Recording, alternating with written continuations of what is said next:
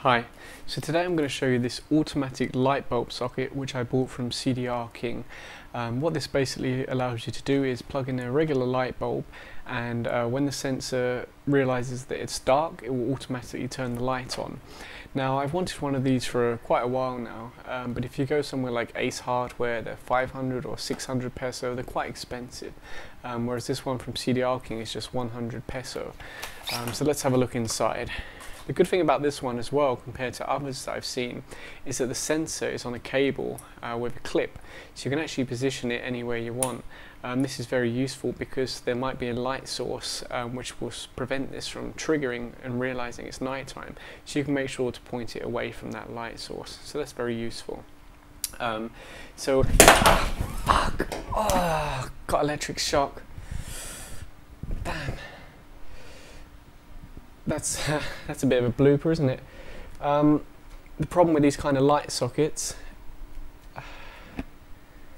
that hurt. The problem with these kind of light sockets is that some of the metal is exposed there, which you can see, and if you touch it from there, you get a shock. So anyway, what I was going to say is, imagine that this is your regular light socket, and you turn it on, the light bulb comes on.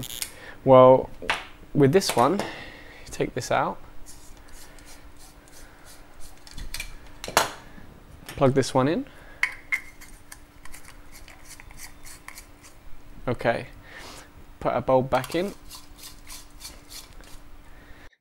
and turn it on, and you see right now there's no light, but if this sensor realizes that it's nighttime, should work. There you go. Now, it does have a slight delay from when it senses it's dark to when it turns the light on. Now, this is useful because if someone just walks past or maybe, something blocks the sensor for whatever reason, you wouldn't want the light to come on. So it actually waits a couple of seconds before it turns it on. So block the sensor, light comes on. So it's very useful. So imagine this would be, say, in your driveway or maybe in a bedroom, in the ceiling. And you'd have this like that, and then once it senses that it's too dark in the room, it automatically turns the light bulb on, and then when it gets bright again, for instance the sun comes back up, it turns off. So it seems to work quite well, and that electrical shock I got was nothing to do with the automatic light bulb socket. That's just to do with this light extension type thing I have, so that's unrelated to this. But yeah, 100 peso, and it does exactly what it says. So just unscrew your normal bulb, screw this one in, and you've got an automatic night light.